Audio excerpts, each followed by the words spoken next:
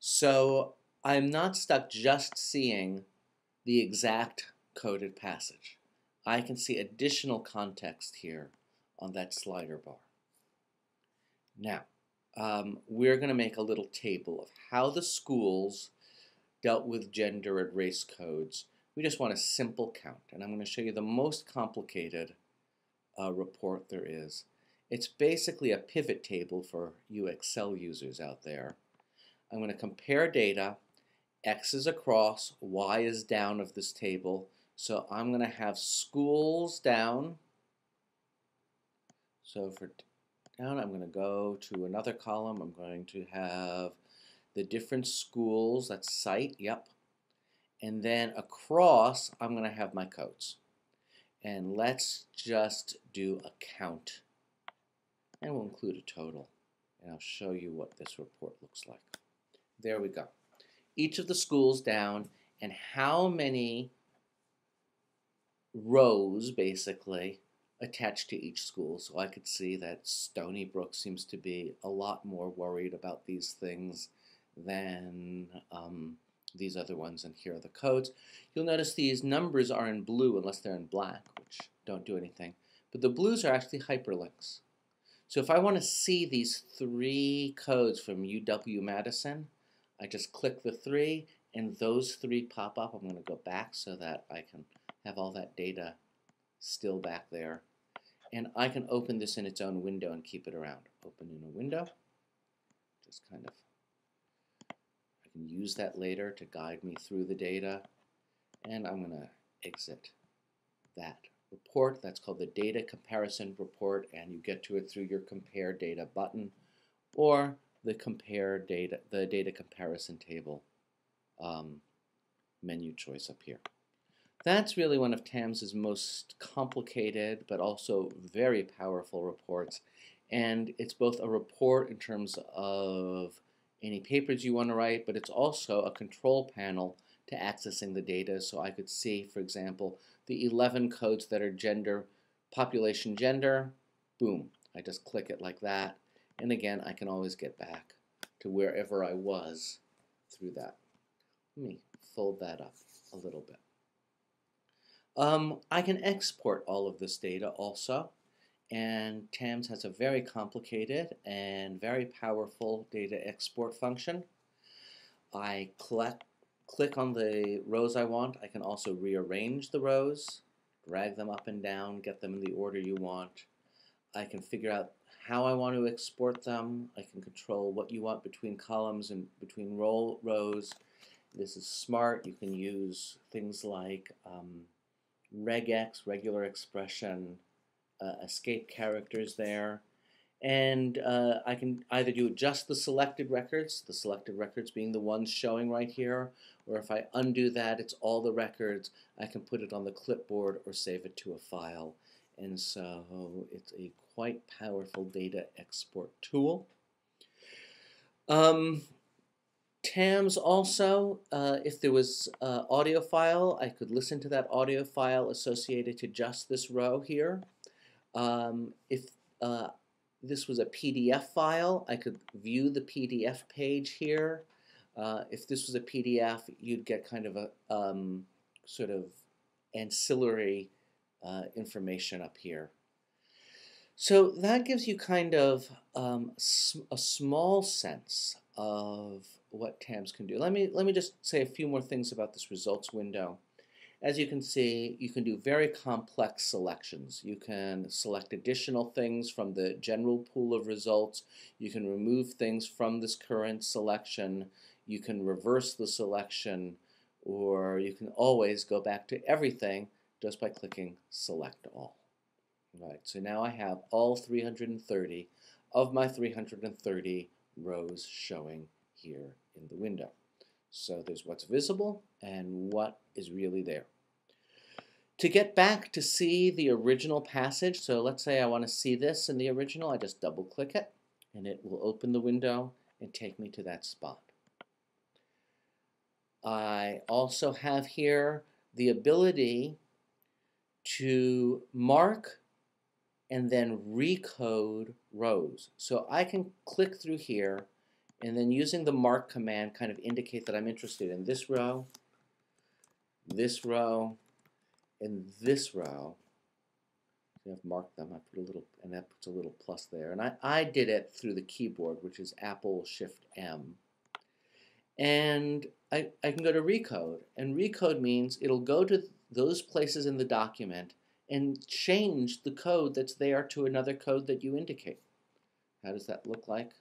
Well, you can either just pick something off the menu or fill in a new code to recode, and it will then go to your source documents and mess them up. Very powerful, very dangerous. You can group data. So rather than seeing this giant mess, now obviously I can come here to my select sort and sort it. That's nice. But I can also group it. What does group mean? Group column. It means I have an outline. Here are the codes, and if I want to see all the financial information, I can just go here, and that's the only one that had financial information in my set. To switch back and forth between the table and this kind of outline view, you have that little control there. Other things here in the results menu, in addition to there's reports, there's ways of dealing with sets. So you could define 2 or 3 codes together as a set and then select all things that have that code set. By the way, there's also file sets. There's also value sets, which is kind of an abstraction of files or code sets that could work with any column. And result sets, which are just arbitrary collections of results. You can name results and get back to them. All right, collapse up and collapse down. This is a way of selecting just the first row or second row of matching items in a column. It's very good for like finding out how many documents deal with gender, period. Just an example of how you would do that. Just to show you, again, we'll look for gender. Select. Now, here are all the gender documents. I'm going to go to the sites. I'm going to sort those quickly. Now, I want to know how many schools, and oh, let's get rid of the documents version there. So we'll go to documents, select those. Oops, my bad. Go back. I want to go schools. So now I've gotten rid of my documents. I have only schools. I want to know how many schools have documents. I select here. I collapse up. It gets rid of everything but the first row of each of these matches, and I can see that I have 6 schools, looking here at the status bar, that had gender-related items on their IRB forms. Okay, so I think that gives you a great overview of this window. I am going to throw it out. All right, so obviously these links won't do anything now because there's no result window there. All right, so let's just quickly talk about the reports. This first report will show you how many times codes were simultaneously applied to different passages of text. This gives you a rough count of the codes there. This does it by file. They present the results in a slightly different way. This is a straightforward word count. Basically, it will give you a concordance of your documents. There are 2 inter-rater reliabilities, Klippendorf's kappa and Cohn's alpha. Here is a report on how you have defined the codes you use. Let's see what that looks like. You want to see the definitions? Here you go. I've got definitions applied to all of the codes here, and I could copy and paste this, put it in Word, and make it nice. I can also look at code sets, like I said, groups of codes that I've put together. So for example, there's a vulnerable code set I have, and here is those. I can either hide or show the definition, and that is that. All right, other reports. There's a report of file tags because you can tag files as well as group them. There's a data table which goes to the results window, which is why it is there. The dog is going to bark crazily. The male has arrived. There you go. Data summary table is an advanced way of counting codes and subcodes in results windows. Data comparison table, that's what this is over here.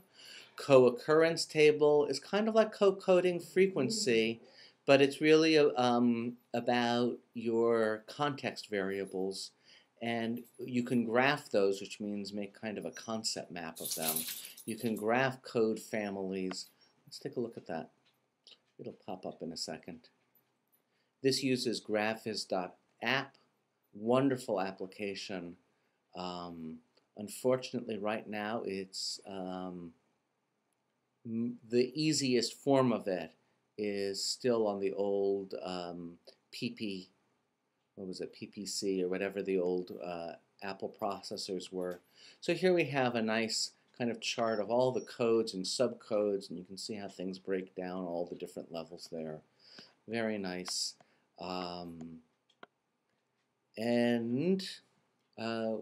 What else?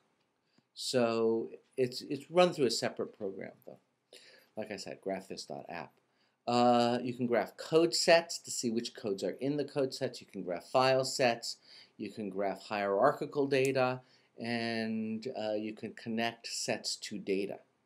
So lots of reports and charts and tables to make sense of your data.